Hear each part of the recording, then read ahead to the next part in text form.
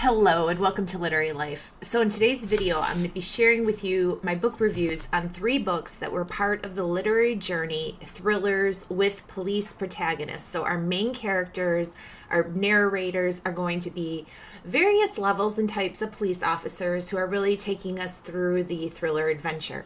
Now, the way my book reviews work is I give every book 1 to 5 stars. 1 star, I did not like the book, probably didn't even finish reading it. 2 stars, the book was okay.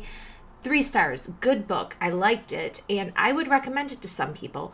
4 stars, it was a great book, I loved it, and I'm going to recommend it to a lot of people. And 5 stars are those more random books that just absolutely blow my mind, and I do want everyone to read them.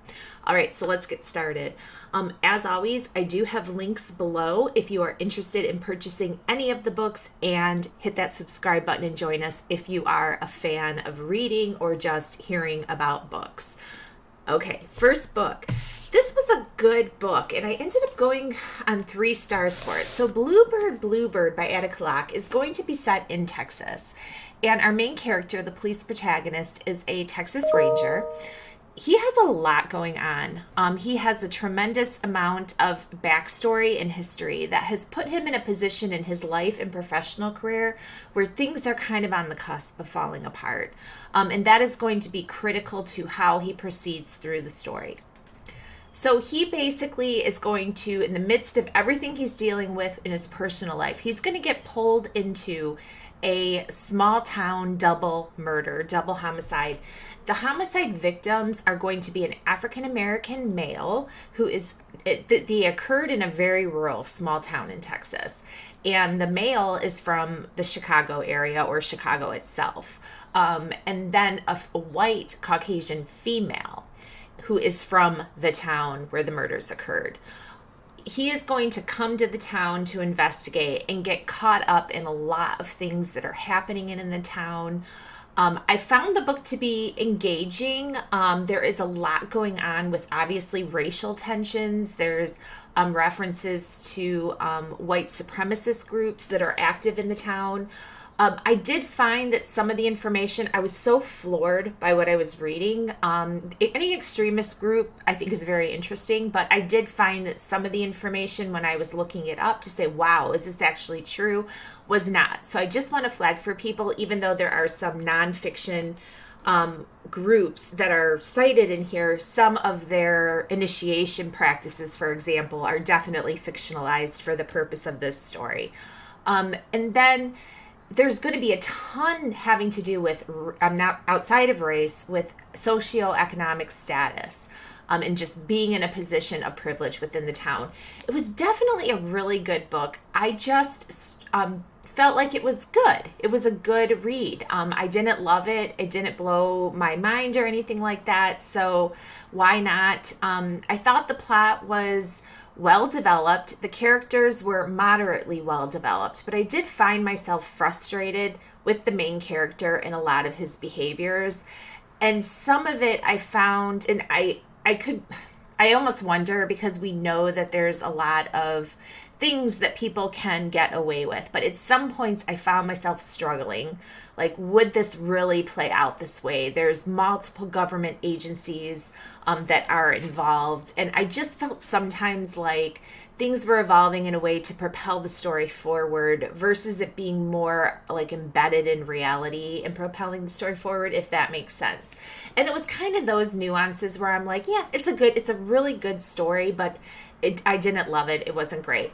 I would, though, highly recommend this. If you are a fan of like mysteries, thrillers, detective novels that deal with anything outside of just murder and like a serial killer, if you want to get into some of those social elements like race and power and poverty versus the wealthy, this is a good one for you. If you're already an Attica Locke fan, I have not read any of her other books, but I did find her writing intriguing. So if you have recommendations, do pop them to me below in the comments.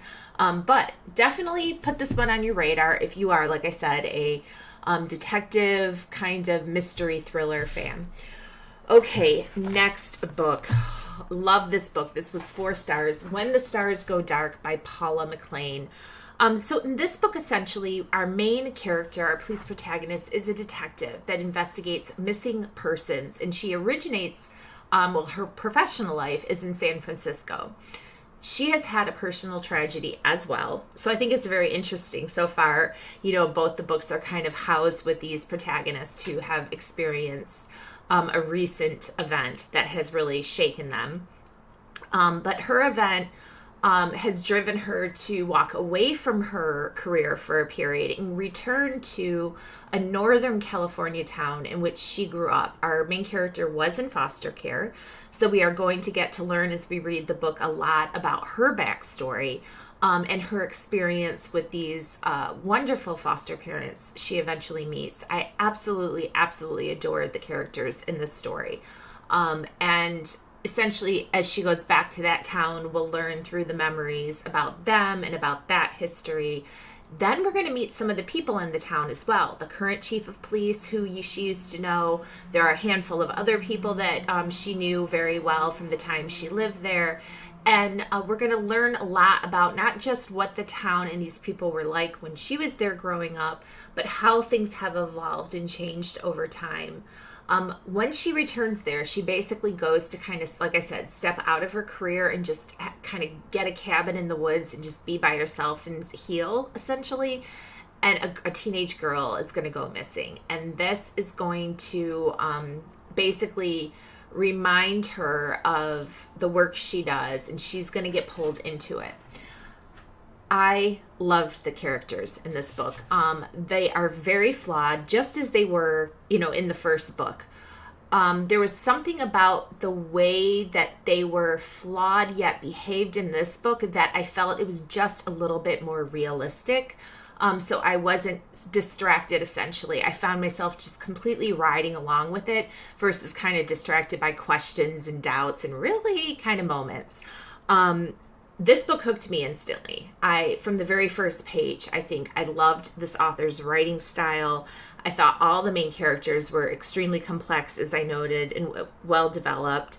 There were so many different elements woven into the thriller, and the thriller is really a backstory. There is a tremendous amount that is going on in this book, and I found that to be really engaging. Several of the relationships in this book are incredibly powerful. And I really enjoyed that piece of it.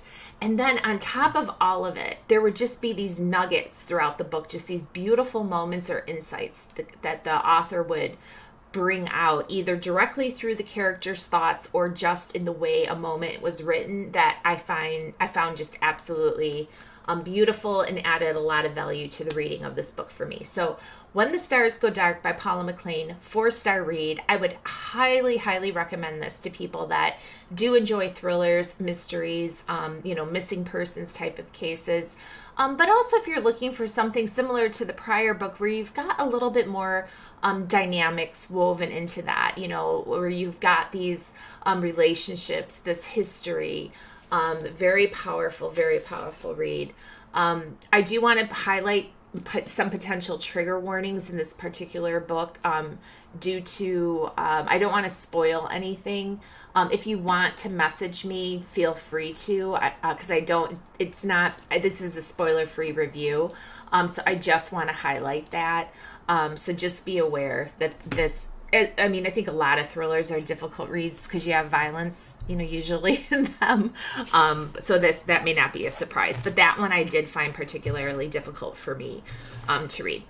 Okay, last book, guys. Wow. This book has been sitting, I think I got this from Page One Books like ages ago, and I finally got to read it, and this blew me away. It was a 5-star read. We Begin at the End by Chris Whitaker. This book is going to center on a 40-some-year-old chief of police named, I think it's Locke. And Locke essentially lives in this coastal California town where he grew up, and he is now the chief of police, as I noted, in this very small town. There's quite a history that's gone on. Again, we've got a group of people that have a history together, have known each other for decades, and we're going to really get a feel for both their backstory and where they are all now in the present time. Interestingly enough, this one was really surprisingly well done because Locke is going to have a unique friendship with a 13-year-old girl. And it's, I call it friendship, but it is sort of a very, not quite father-daughter, but definitely a protector kind of role he will play. And the 13-year-old girl is called Star. She has a younger brother and her mother, and actually the 13-year-old girl is Duchess. I just knew I said that wrong. Star is her mother. So Star is going to be of the same age as Locke. They're going to have the history together, growing up together, being teenagers, all hanging out in the same group. Star has had quite a life. She is a single mom with these two children that she is actually rather neglectful of, and she does have some substance abuse issues as well as some abusive relationships with the men she does bring into the home. So there is a tremendous amount going on that our other main character, Duchess, is exposed to.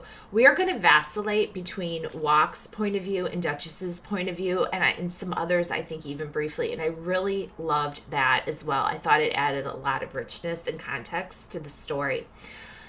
What's going to happen that's really going to move things along in this particular book is that there is another character that is from Locke and Star's age, called Vincent. And Vincent has been incarcerated.